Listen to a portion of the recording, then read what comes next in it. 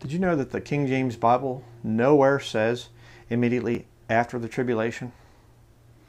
Oh, you're so dumb, Denlinger. You're so stupid. No, actually, I'm not. Turn your Bible to Matthew chapter 24, verse 29.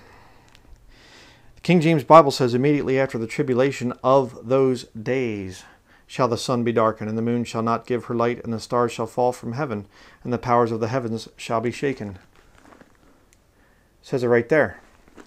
Then why is it that all these little cult following of Steven Anderson come out and they say, immediately after the tribulation? The Bible says immediately after the tribulation. Immediately after the tribulation. You know what you're doing? You're subtracting from the Word of God.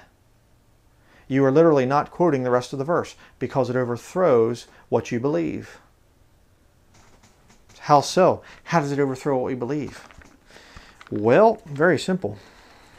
Keep your hand in Matthew chapter 24 and go back to 1 Corinthians chapter 15, verse 51.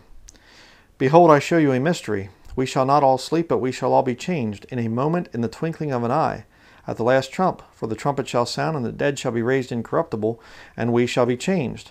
For this corruptible must put on incorruption, and this mortal must put on immortality. So when this corruptible shall have put on incorruption, and this mortal shall have put on immortality, then shall be brought to pass the saying that is written, Death is swallowed up in victory. O death, where is thy sting? O grave, where is thy victory? The sting of death is sin, and the strength of sin is the law.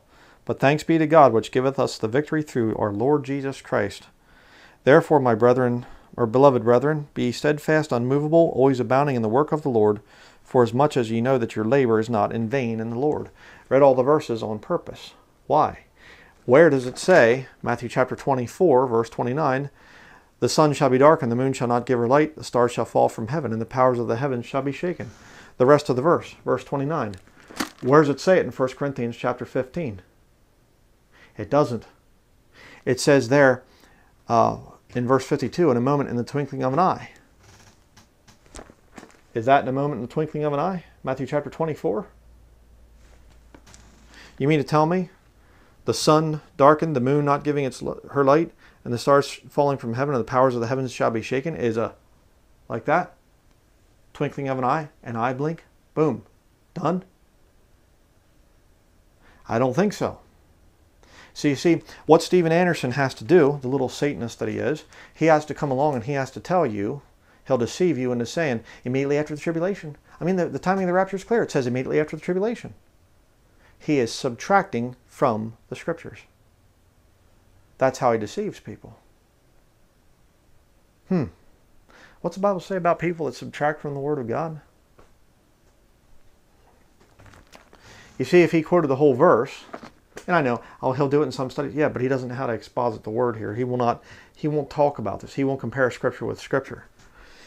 If he reads the whole verse to you, verse 29, you'll clearly see when you compare it to rapture passages, there's no sun, moon, and stars being darkened and things falling from heaven and powers of the heavens being shaken. It's in a moment, in the twinkling of an eye. It happens quickly. No warning. Matthew chapter 24, it's not quickly without any warning. They see the signs. How do you know? Verse 30, and then shall appear the sign of the Son of Man in heaven. Where's that at in 1 Corinthians 15? It's not there. Don't be deceived.